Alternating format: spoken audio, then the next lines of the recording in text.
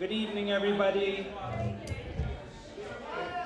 I want to say, first of all, before I say anything else, that there are two other major national, less important political conventions happening, and so many of the people there are getting paid to be there.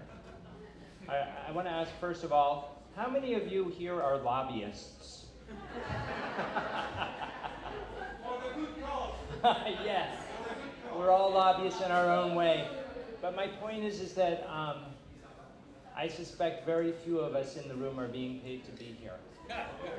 And what I want to do is thank you all for coming from wherever you've come from, because you care about our country and our planet and our world and our people.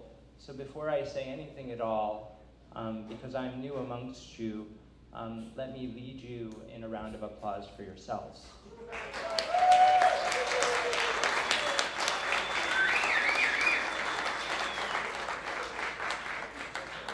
I'm best known for a film and a book that I wrote called No Impact Man.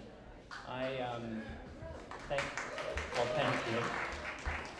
I came up with the concept back in 2000. I was a history writer. I came up with the concept back in 2006 because of the war, which was clearly about oil, and because in January the NYU students near my home were walking around in shorts and t-shirts, and it was very clear to me that we had climate change. So on the one hand, we were at war for oil. On the other hand, we're destroying our planet's ability to support us as a species when we burn this oil. And in between, we have a way of life which I don't think is as happy for the people of the world as it could be.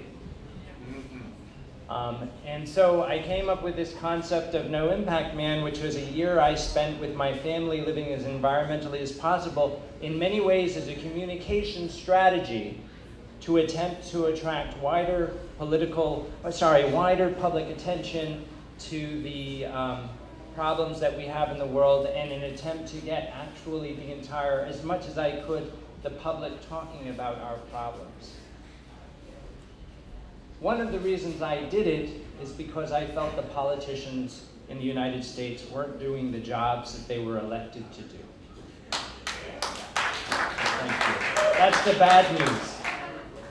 That's the bad news. We have tremendous problems, but I believe that the professional politicians are not doing the jobs of the professionals. And it's time for the so-called amateurs to occupy the politics in the United States.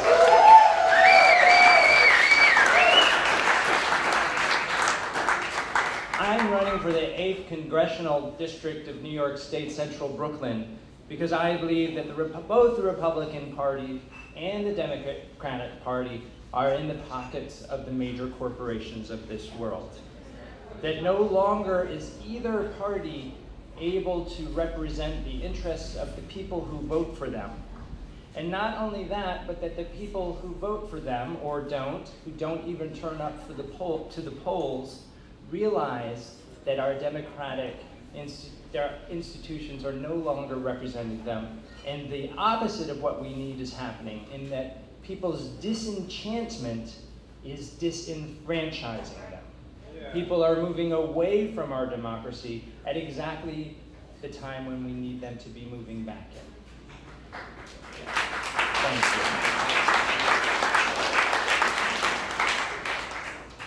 I'm running on the grounds that it's time to occupy politics with people instead of money. My belief is that politics abhors a vacuum, and it will get filled with something if there's nothing there. And this is not the entire answer to getting the corporations out of politics, but one way to help to get corporations out of politics is to get the people back in. Yeah. Thank you. So I'm running on the grounds that it's important to get as many volunteers as possible, to get as many people involved as possible.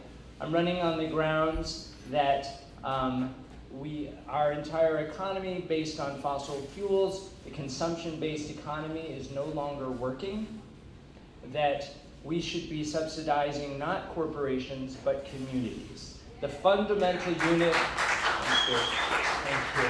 The fundamental unit of our society is the local community, not the corporation.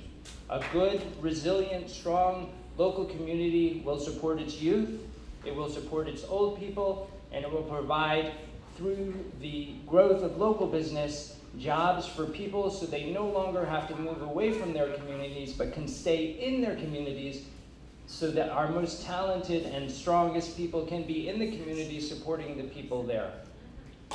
Yeah.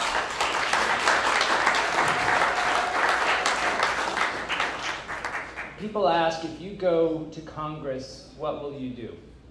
And of course that's an important question, but the truth is, in these times, that one person going to Congress can do almost nothing at all.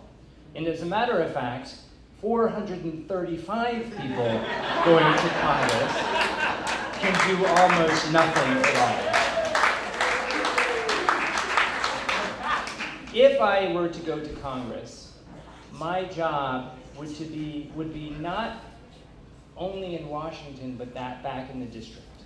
My job would be to build coalitions between the different communities, to get them to work together. And let me say this, for example, instead of having the 7, 8, 9, 10 different communities in my district all vying for their own charter school, hoping that their community can be the one that gets more resources than the other communities to have a decent school for their kids, my belief is that a politician should be back in their district, bringing all the communities together to fight for a good public school system for everyone.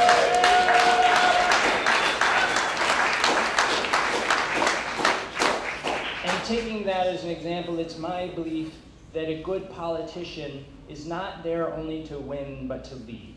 And so if I go to Congress, what I would be doing is spending a lot of time in my district building coalitions within the district so that I can bring the people with me, so that I could show that I have the support, while other Congress members might have the support of the corporations, that I have the support of my people, and then I would be at Congress working with other Congress people who feel similarly to me, and building coalitions between different groups of people throughout the nation, and bringing all of those people to Washington, D.C.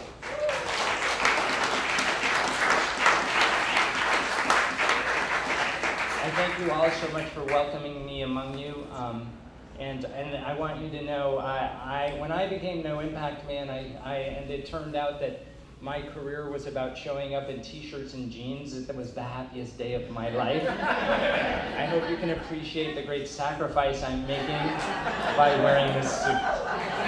Thank you so much.